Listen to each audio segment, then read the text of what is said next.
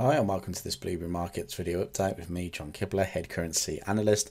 In this video, we're going to be taking a look at pound yen as the 157 level has held. So we actually spoke about the 157 being a pretty important level on the week ahead analysis video as the market looked to be pushing down towards this 157. So when the market opened, we were looking for shorts down to 157. So if you did manage to jump on anything there, you can see that it's around about 135 pips to the downside. It even carried on a little bit further towards the 155 spot 50 handle for a 284 pips. So nice move down into this 157, and you can see that we're now testing a key area of structure. The market recently found some support down at that 157 in the past, and we've almost traded in between this kind of range that formed between 157 and 149, and we haven't really been able to close back within the area. We tried here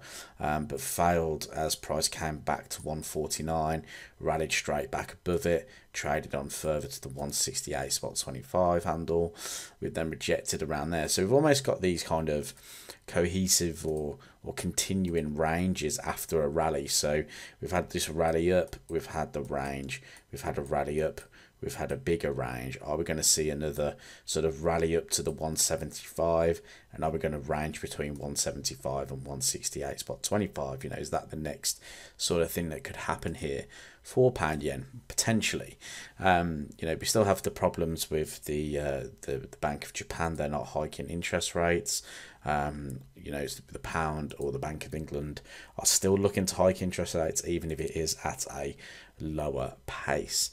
Now, 157 holding here is quite interesting because of that technicality we can see there, or that technical pattern that we're looking at. So if it is going to hold, where could we see price going to? Well, the obvious is the 168 spot 25. Price has come into this high numerous occasions and has failed around that point before dropping lower. So if you are going to look for your opportunities around this level long, that's the area to target for any kind of moves up here. See, we've also had a confluence with this trend line that formed back in December 2021. So the 2021 low there, or December 2021 low there, also had this trend line coming through, which has held as support. So multiple confluences. If we drop down to a daily, you can see how strong the market has rejected this area today.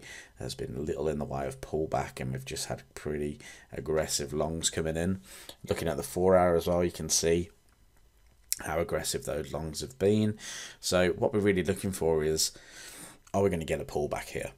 Now we can look at the hourly to kind of determine when this kind of started to kick off. You can see it was all down through here. We had a bit of a slow, we had a bit of a sort of aggressive move up in the morning. This afternoon has been fairly slow, or through the middle of the day has been fairly slow until sort of the US open starts to come into play around about this period here, and we've started to push aggressively to the upside. Market really favouring a more of a sort of risk on sentiment. So really speaking, the move that I'd be looking for is back down towards this 157.50 handle. We had a lot of demand coming from this area because basically we've stalled and then aggressively moved higher. So that would be where I'd want to be long in the market, along with these guys here. You know, if these have got long in and around that point, push price quite aggressively to the upside, well, I want to see if they defend this position, if they can come back to it. So if price comes all the way back down through here, there could be an opportunity to get long around that point. If we go to the 4 hour, it doesn't look as daunting as the 1 hour. You can see we've got that nice little area there, so you know, easily could see that pullback coming into to play. Market recently found resistance up at the 162 handle. You can see there was a slight high formed after quite a large aggressive move down. Price rejected that. We saw an aggressive move. Maybe this is where price will target initially before heading towards the sort of highs that we pointed out previously. So definitely something to be aware of. But I'm looking for a pullback here. What would be nice as well is if we did get this close this week, if we did have a nice strong weekly close. Now we do also have to remember the markets are a little bit chaotic at the moment, and the last usually the first 2 weeks of the year can be a little bit choppy. That's because everyone's kind of coming back to their desks at the moment, so lots of positioning or repositioning going on at the moment, so a range bound market is more likely. So could we see price move towards that 168.25 for pound yen? That's what I'm going to be eyeing up. So hopefully you enjoyed this video. If you did, leave this video a thumbs up, subscribe to the YouTube channel to see some more Forex trading content, and I'll speak to you in the next video.